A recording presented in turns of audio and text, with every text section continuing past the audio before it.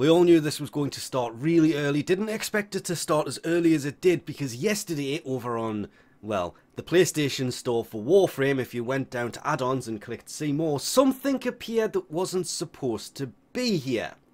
Yeah. The Heirloom collection. And of all the things that are there, everybody kind of missed out on a few other things that are down here.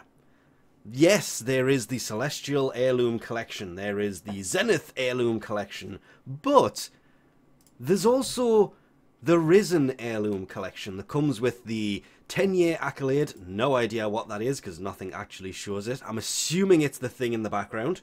The Deca Heirloom Sigil Glyph Emote Colour Palette and 400 Platinum. I'm kind of agreeing with everybody, these are a little bit overpriced.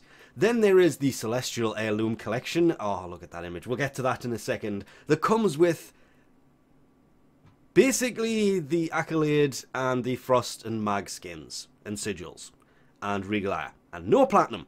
No platinum. At over twice the price. That means these skins are going to be something like $40 each for a skin?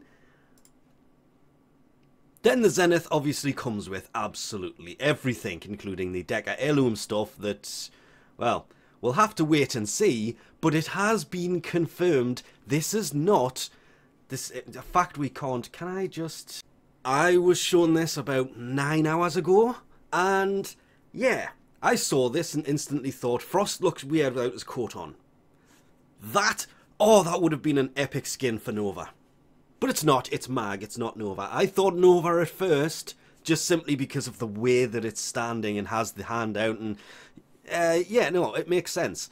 Now I've actually looked into it, it says Mag, it makes sense for it to be Mag, it even has Mag parts on it, same as Frost. But I don't know about Frost yet. Being somebody who uses Frost a lot, yes, I'm looking at these skins and instantly thinking, wow. They look absolutely amazing. Wow. This explains the update yesterday, by the way. So this huge update that they were kind of hinting towards coming on tennocon, probably during Tenno Live at 4:30 PM ET on the 26th of August, which should be later today. I hope this isn't everything that's coming in this update, because this is available on the PlayStation Store. Basically, they listed it the wrong day. Somebody probably put a 5 instead of a 6 when they were kind of placing this thing up. So it went live a day early. But damn, Frost actually looks much better. Loving the arms. The fact he is made up pretty much entirely of ice. Wouldn't be a Digital Extreme Oopsy if, well, this wasn't linkable in-game. All you've got to do is enter that into brackets into any of the chat, and you can actually link the things, which allows us to actually see it in game. And yeah, okay, it looks nothing like the imagery for it. Like, these things are actually pointing down, not up. Could point up when casting abilities, we don't know, it's physically not actually in game, but instead of having a coat, he's kind of wearing something else around his waist. So still has the kind of coat look. It looks like he's taken the coat off his arms, but is still wearing it on his lower half. I kind of like this, but at the same time, don't. Because it's all one colour. And that has me wondering, when you come to colour this, how bad is it going to get? How many different colour zones is it? If we ignore that fact, it actually doesn't look too bad. But I'm looking at it from a changing the colour perspective, and it has me a little bit worried, especially since we're talking about a skin that is basically $25, $26 each. But you can see the difference between what they showed being this. You see how all of the ice is pointing straight up on the helmet? I'm hoping when you cast an ability, maybe it actually does that. But making it glow like this, yeah, I hope in-game when you're actually using it, there is a glow about it, because reality doesn't always kind of work out to the promotions, because that helmet for Mag, sadly, doesn't look anything like it. I mean, literally doesn't look anything like it. That ring round the helmet is a solid ring.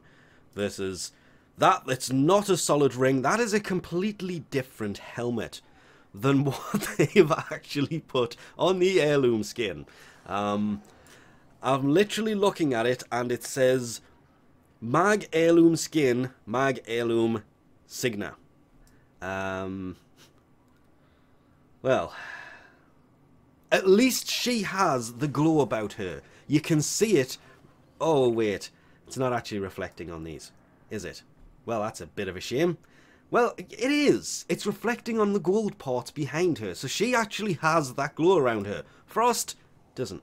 Even if we go to just the helmet that looks a little bit weird, you can see it is glowing because the reflection in the gold parts has gone from the pinky colour it was to the colour her helmet now is. So it does in fact emit light that will reflect off things.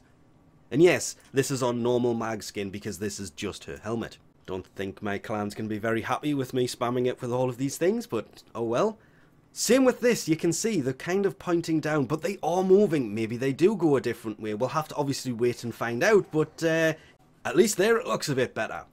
Even though it's been there this whole time, for some reason the price has disappeared. The cart is still there, not really sure what's going on with that, or why that's still at the bottom of the screen. I probably should have got rid of that earlier, but you can see 25th of the 8th, 2023. They've kind of accidentally added this to the game a day early.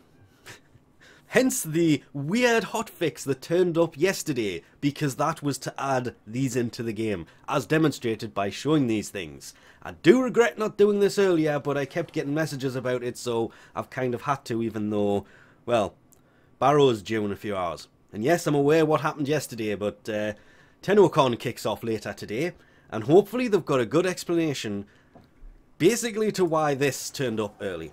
It just doesn't match the artwork that they're kind of showing, but that really doesn't matter too much because you're probably going to change the colour of it anyway. And in theory it comes with a colour palette, which I'm interested in as well, but to be fair, couldn't find. Same as the Accolade, couldn't find that either.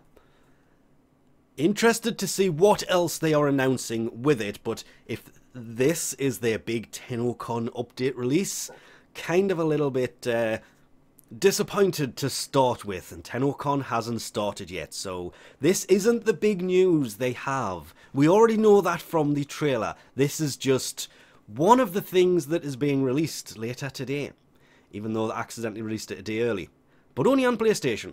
And with that, I think we'll leave this off here. Thanks for watching, and I'll catch you next time.